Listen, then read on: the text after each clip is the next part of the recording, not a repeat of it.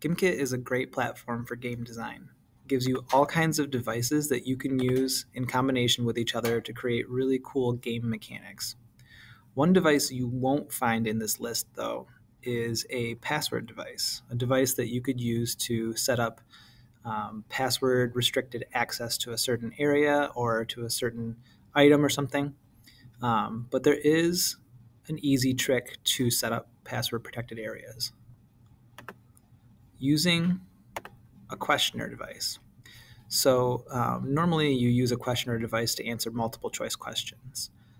You attach them to kits that you have in Gimkit, but there is an option when making kits to have text input as your question.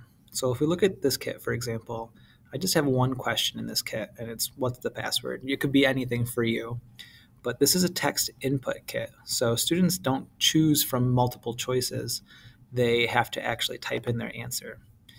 I've gone in and I've set up 4 possible correct answers here. So any of these would serve as a correct answer for this kit, but they won't give them these choices. They have to type them in. So I already have this kit connected to this questioner right here. And this questioner will broadcast on a channel if answered correctly that is connected to this little prop here. Test this out. I can come down to my questioner, answer my question. Do a wrong answer first. And you'll notice that it just disappeared. The barrier is still right there. So if I try again and I use correct answer, it tells me that it's correct. Now that barrier is gone. So I had posted in an earlier version of this video where I still had my incorrect message set up like normal. And what it did was it actually told me what the right answer was after I put in the wrong answer.